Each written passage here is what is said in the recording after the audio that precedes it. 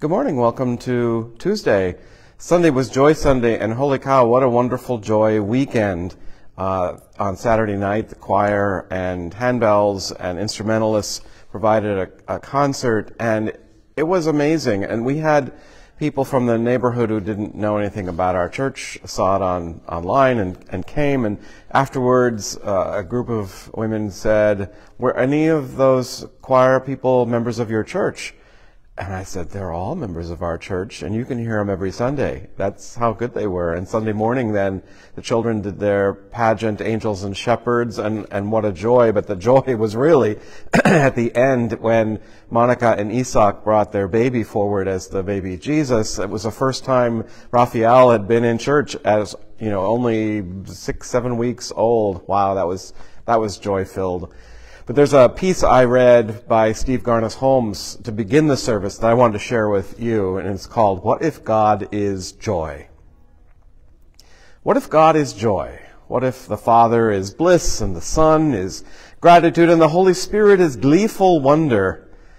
What if creating is God's play, and the Big Bang was an outburst of happiness, and the galaxies are spun from pure delight? What if gravity that holds the universe together is simply the pleasure of harmony and every created thing's ecstatic desire for one another? What if Earth is God's great celebration, spinning and dancing and making music and beauty and inviting everyone in to feast and wonder? What if being itself is such a miracle that God gets endless enjoyment out of it? What if God doesn't own a throne, most uncomfortable, and has never handled a gavel, but has 1,000,000 musical instruments?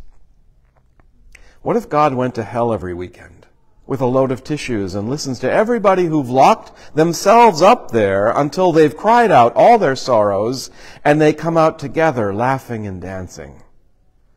What if it means, what if what it means to come to God is to enter God's joy?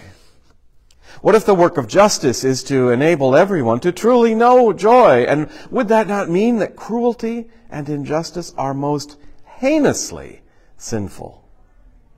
What if even in our grief and despair, the root of our being is joy, and resurrection means passing through our sorrow to God's delight?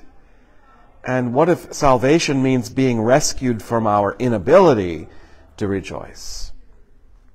Why not? Why not? Do you think you can convince me that God is all somber and serious? What if, even now, as you consider this, and it's kind of silly, well, God is laughing and waiting? I just find such joy in all those questions, what if, and while there are many really great lines, what if God goes to hell every weekend? What an image, with loads of tissues, and listens to everybody who's locked themselves up in there until they've cried out all their sorrows and they come out together laughing and dancing. Beautiful. So this joyful week, as we anticipate Love Sunday, which is also Christmas Eve, I look forward to sharing this last week together with you. Have a grateful day.